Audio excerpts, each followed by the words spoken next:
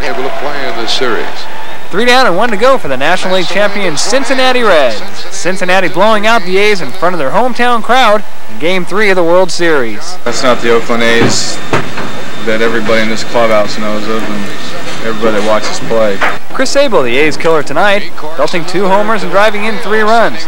Not bad for a guy who does not consider himself a home run hitter. I think I'm more of a doubles type of hitter, and I think I'm a good mistake hitter, and you know, if I get mistakes, I can hit it hard. The Reds knocked out A's starter Mike Moore after just 2 2/3 innings of work. They played well. I mean, you know, 3 games in a row they played really well. So you have to give them credit.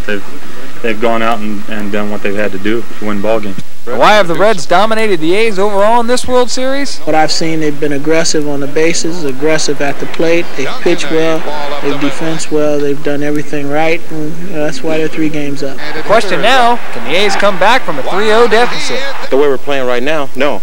But if we play Oakland A's baseball, yes. The A's will try to avoid the sweep tomorrow as they'll go with their ace, Dave Stewart.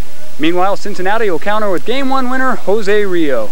From the Oakland Coliseum, Dave Grossoff, News 10 Sports.